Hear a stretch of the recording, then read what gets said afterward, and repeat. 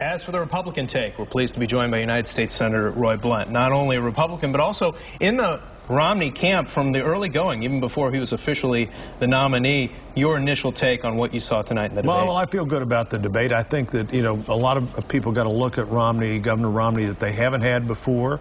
A lot of people are paying attention now that haven't been paying attention before now.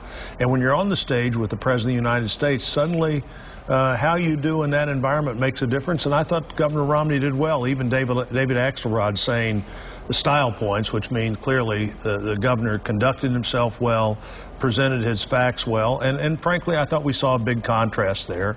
And I think the governor did not allow himself to be pushed back on the idea that, well, you want to cut tax rates for everybody. How can you do that and not cut revenue?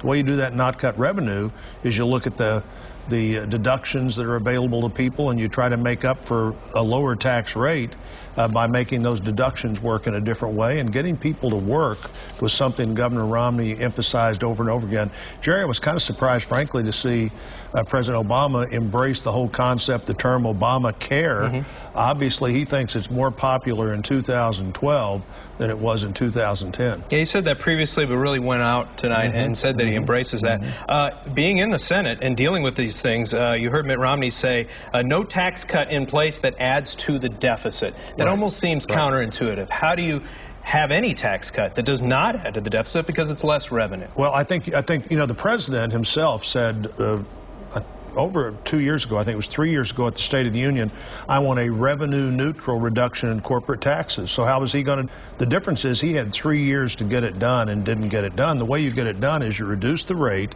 and then you take enough things out of the code that make up for the difference. But everybody is paying the same rate, whether it's the smallest corporation in Springfield or the biggest corporation in America. And on the individual rate, if you reduce that rate by the percentage he's talking about, the 10% rate that everybody pays that pays anything pays 8%. The 15% rate becomes about 12%, and you do that by figuring out how to make the deductions.